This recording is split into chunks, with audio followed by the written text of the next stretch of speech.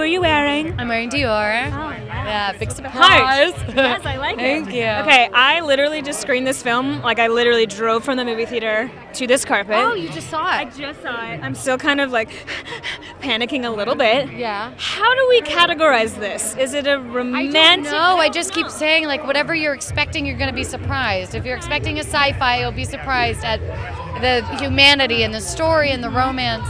And if you're expecting, I don't remember what I started with, but if you're expecting a romance, you're going to be excited. You're going to be surprised by how exciting it is and how action-packed. I think so. Now, before working on this film, you hadn't met Chris Pratt yet, right? No, I haven't. How long did it take for you guys to click?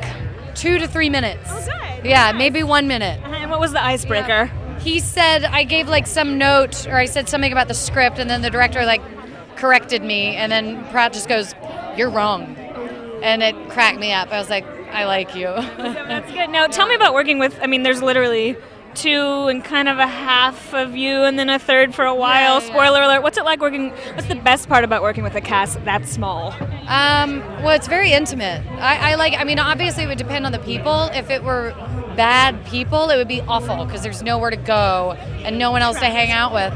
But I've always wanted to work with Michael Sheen. I think he's a genius.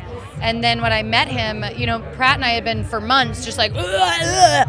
And then when he came along, he is also really hilarious and has an amazing sense of humor. So we were all Morton's worst nightmare, all of us together. That's what he said, head in hands all the time. Yeah, just constantly. What was the biggest, I don't know if prank is the word, biggest goofy thing y'all did on set?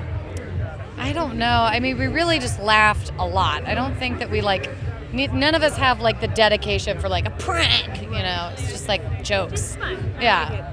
Okay, we saw you graffitiing Chris's face. Yeah. Massive face I had on to a get bus. that out of my system. I mean, he's been cutting you out of all of his selfies. Yes. Has he responded to the bus yet?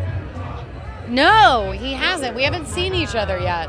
So yeah, we might be in a huge fight. There could be a showdown Yeah, right yeah. here on the carpet. Yeah, I'll fight him. Okay, fair enough.